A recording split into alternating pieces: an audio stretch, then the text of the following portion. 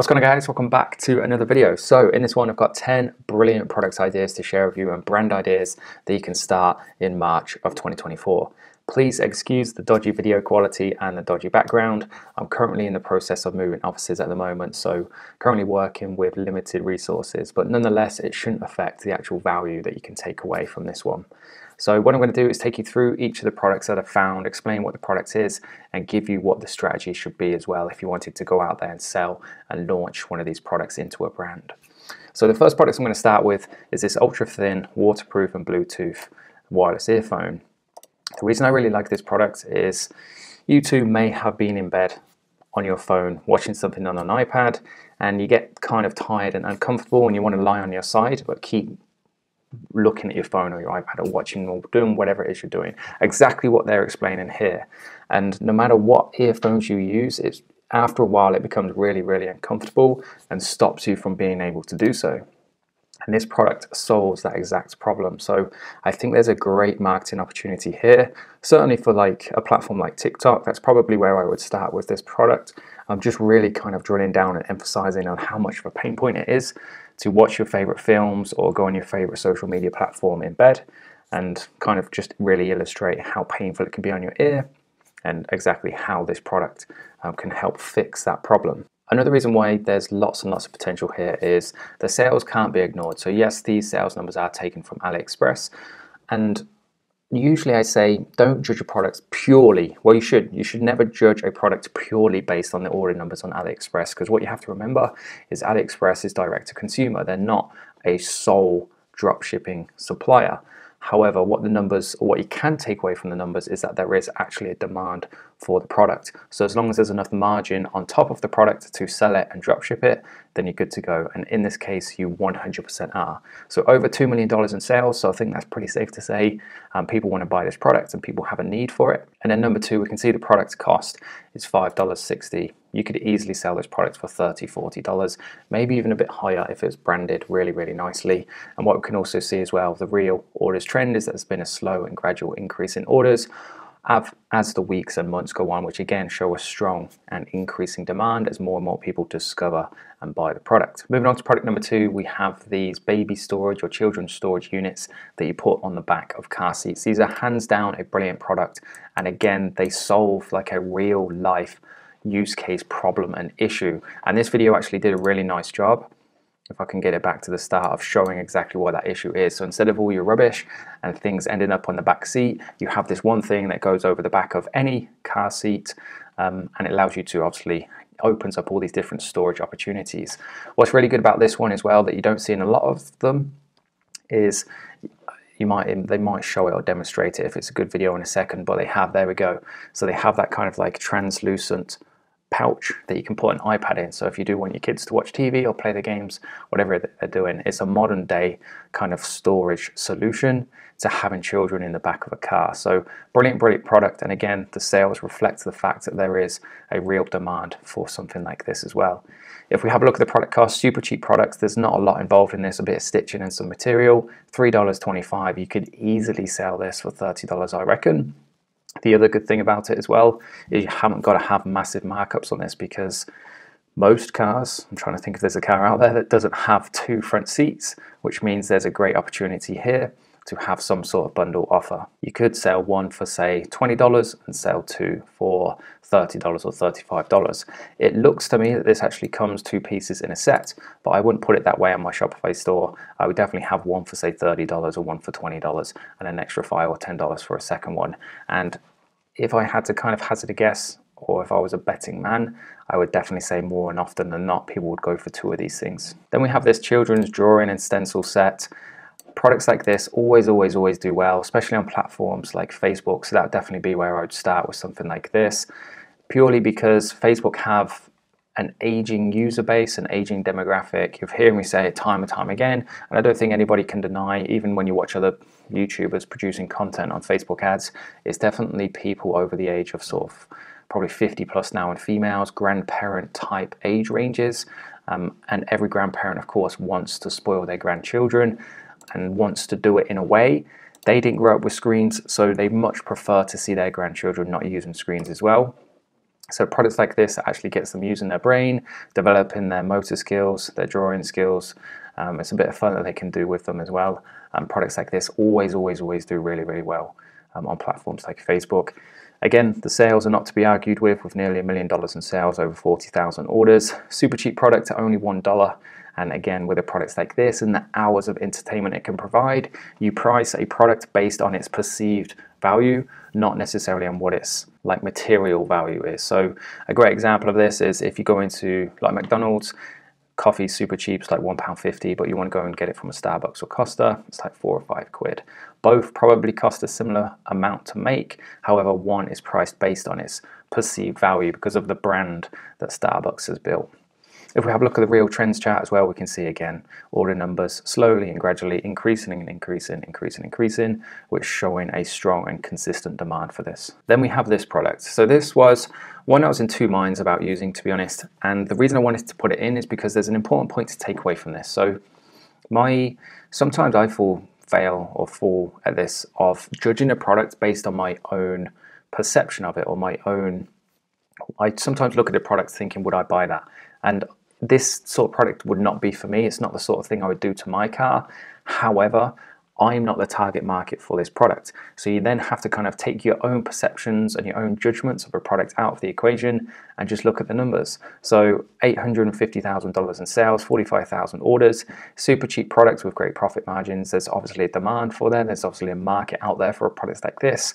People who are into their cars and they like that carbon fiber look but can't necessarily afford to, say, replace the part with an official and genuine part. There's definitely a market for this. So if it was me, or if you're watching this video and you like this particular market, then the way I would brand this is there's loads and loads of other products as well, little kind of cheap mod cons you can put in your car to make it more visually pleasing. So you can get like different strips of LED bands that people put in their cars, you can get lights that go underneath, you can get tape to give that carbon fiber effect. So that'd be the type of brands that I would create, and I'll probably start on a platform like TikTok because its user base is a bit younger. I can't see many blokes or women in their 50s or 60s investing in some carbon fiber car stickers. So I definitely go for a younger market on this one. Of course, it wouldn't be one of my videos if I didn't mention something in the dog niche. These dog robes, they sell every single year really, really well during the winter months. We are still in the winter months here in the UK. It's super wet, it's super cold. People who have these larger dogs, especially the larger dogs with the longer hair, they know exactly what I'm talking about when I say that it is a friggin' pain walking your dog in the winter because it takes them ages to dry off. They get your car wet and muddy, they then get your carpets wet and muddy, they get your sofa wet and muddy if you haven't trained them to keep off the sofa like we have. So a product like this, again, solves a real pain point that every large dog, long-haired breed owner has.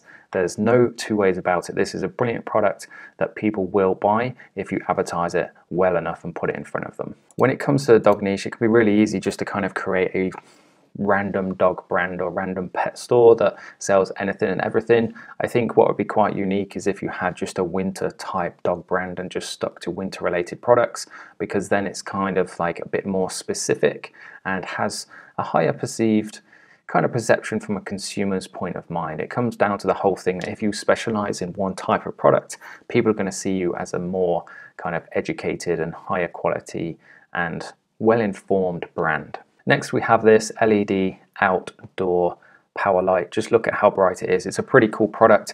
This is a slightly different variation, a much more powerful variation on an already proven, tried and tested 7-figure product. If you check out SPV, is it SPV? I think it's SPV products. They sell a product that's kind of like this, but it's like a tiny little one, tiny little motion light, whereas this is like a massive, super bright security light. Definitely the market for this would be somewhere in America, or probably just America as a whole. I know they're a lot bigger on their security over there in comparison to the UK. I'd definitely go for Facebook too, because obviously it's going to be the homeowner, it's going to be a slightly older generation that's going to be going for a product like this. And like I mentioned earlier, there's loads of other similar variation type products like this that you could combine into one awesome store. You could start like a security light type store. So again, you give off that impression of specializing in these types of products, super high quality products, and you know what you're doing. You could have outdoor LED ones like this. I showed you in fact on the channel a few weeks ago of one that screws into a normal light fitting that you can put in a basement. I put in a garage, and it's kind of like a fan with lots of different LEDs on. A super awesome product, really successful. So there's definitely a market for these types of products. And again, the sales numbers are not to be ignored here, over 850,000, and we can see there's been a gradual increase as well consistently since August. Then we have this awesome boxing pad. It's a relatively new product. You might not have seen this before. Before I go into this though, I just want to make you aware of the mentorship program I have running at the moment. Every single month I work with 5 different people. We've got a couple of spots still available for March. So if it's the sort of thing you're interested in and working one-to-one with somebody like myself, just check out the links in the description below. Cheers. Okay, so back to the products. It's a pad that you put on the wall, you turn it on, and as the lights appear, then you punch the pressure pads. So it's a good way of kind of developing your reflexes. It's a good way of working out. I don't know about the actual quality of the products and how well it absorbs your punches, because obviously you've got to be careful. If you put it against a brick wall background and you're absolutely caning this thing, then you're probably going to hurt yourself. So you do need to be wary of that. Definitely order one of these things to check out for yourself, get some different opinions on it. Maybe it's just kind of like a touch one that you use purely for reflexes purposes and get in a workout rather than actually practicing your technique. Back to the children's niche end, I found this cool product. Definitely as we're coming to March, as it starts getting somewhat warmer, it's actually quite nice and sunny outside. I don't know if you can tell on the camera. As more and more people are spending more and more time outside, it's even the thing you can use inside as well, as we can just see there in the video. It's a really cool game to have to play with your kids. It's a really cool game to have at a party for children. It looks fairly safe as well, and the fact that because it's not shooting out super powerfully, you haven't got to worry about it, children hurting themselves. I'd probably put in there somewhere that needs to be supervised by an adult. But either way, as you can see, the kids seem to be loving it. It's a great game and fun game they can play together, running around trying to catch these things in the net. And just to go back to those previous points I mentioned about the previous children's product, it's one of those things that grandparents love to see. They don't want to see their grandchildren sat at an iPad, playing a game or social media or watching a film. They want to see their kids running around, exercising, having fun with a smile on their face. And this is exactly what this product does. Then we have this product, completely kind of opposite end of the spectrum when it comes to your target market, really. Probably a younger generation for this, somebody like TikTok. The reason I wanted to include this in the video is because I did a separate video on a company that was using organic marketing methods. They were pretty much just posting on TikTok. In fact, they had the product, they had a camera like this filming it, and they were just talking the language that people in that niche would know. They were using certain emojis, that sort of thing, and they were doing really well. I think they were making 10K profit every month just by posting 3 to 5 times on TikTok. This is the exact same product. You can replicate that exact strategy with. There is 100% a market for these types of things on TikTok. So that would be my go-to. There's lots and lots of other different lighters and accessories, I should say, in that same niche that you could put on the store that just, again, just kind of helps you build it out and build up that brand and reputation.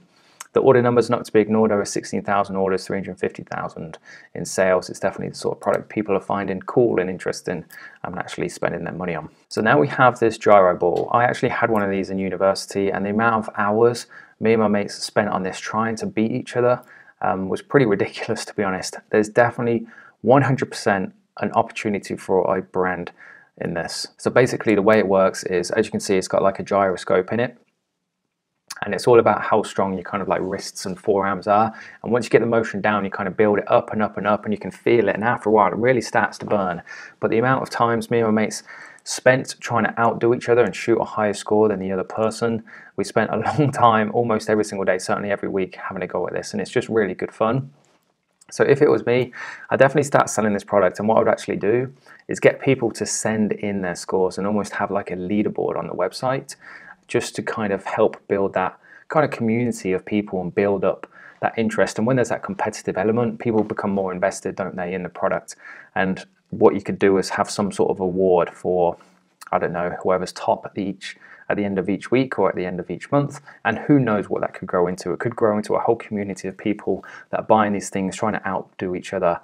And who knows, it might even grow into a thing where you have an actual premises once a year where people come and compete. Who knows? I just think it's a really good idea for a brand. It gets people competing in a healthy way. Your product will be at the kind of centerfold of it, which again is only a good thing for helping grow the business. The sales numbers as well cannot be ignored at over $1 million, 62,000 orders.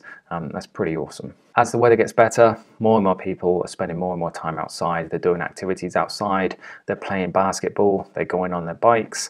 They are traveling in their car. They're going to the beach. They're playing football. This is the sort of product that is really, really neat. It's really compact. You can take it with you because of how small it is. You can use it to charge your phone. There's lots and lots of different beneficial functions and features of this product that make it kind of like just one of those kind of like must-have gadgets that every household should have.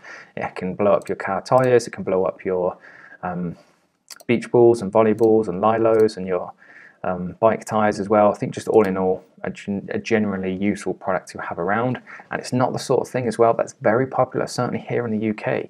Even though you look at the sales numbers of $10 million, I don't know anybody who has one of these things. So I definitely think even with this level of sales, it'd be interesting to know what countries they're from mainly. With the right ad, you could even use some of the clips from this because, I mean, what it does is shown quite clearly in the video.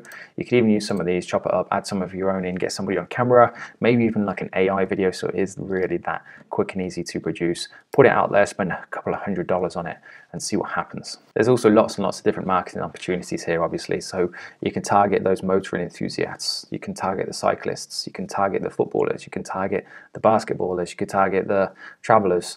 There's lots and lots of different marketing angles here. Put it out to everybody, see where you get the most hits, most purchases from, and then really kind of maybe even rebrand and focus purely on that market.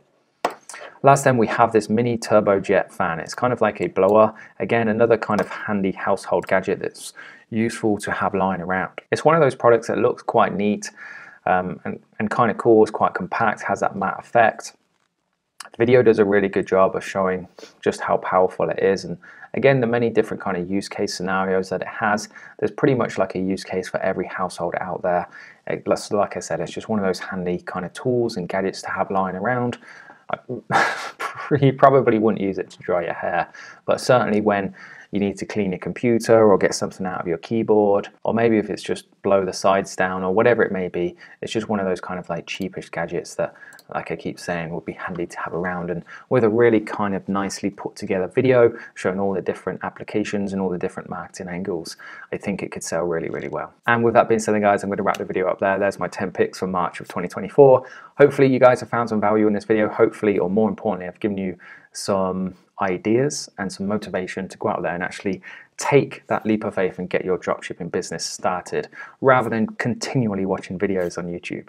If you want some help, some hand-holding, somebody with experience to guide you through the launching process up to a minimum of 10K per month, help you avoid those common pitfalls and mistakes that cost you time and money, then make sure you check out my mentorship program. The links are in the description down below. Click the link, go through the series of questions, let me know where you're at the moment, what you want my help achieving, and then we can have a chat on a call and see if I can help you do that. Have an awesome weekend, guys, and I'll see you in the next one. Cheers.